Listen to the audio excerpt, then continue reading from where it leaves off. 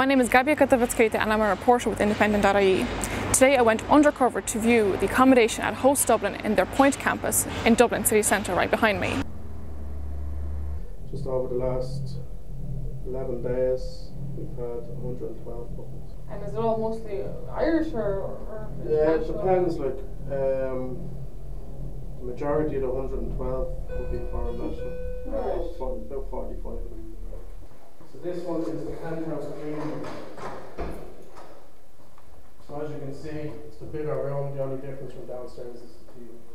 So this one, without the TV, is 240. Alright, okay. With the TV, 250.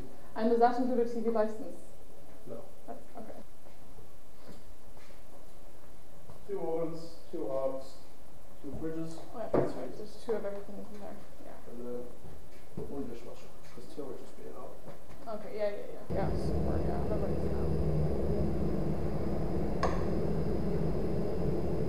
now. Their accommodation ranges from €230 a week to €270 a week. This adds up to over €8,000 per academic year to €10,000. The majority of students that live here are international students, but as the housing crisis has deepened, more and more Irish students have begun to book places here also for the upcoming academic year.